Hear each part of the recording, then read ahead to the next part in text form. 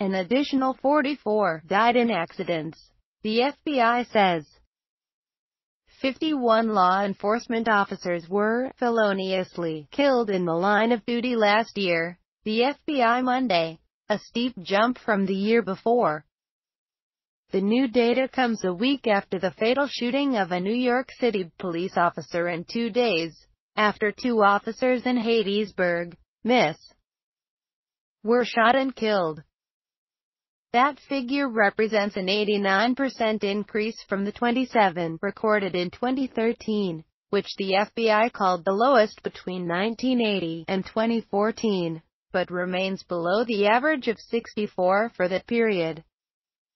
11 of the slain officers were killed while responding to disturbance calls, 10 during traffic stops or pursuits, and 8 from ambushes. Firearms were behind 46 of the 51 killings, including 1 officer who had his own weapon turned against him. A vehicle was used in 4 of the deaths, the FBI added, and 1 assailant killed an officer with personal weapons, hands, fists, feet, etc.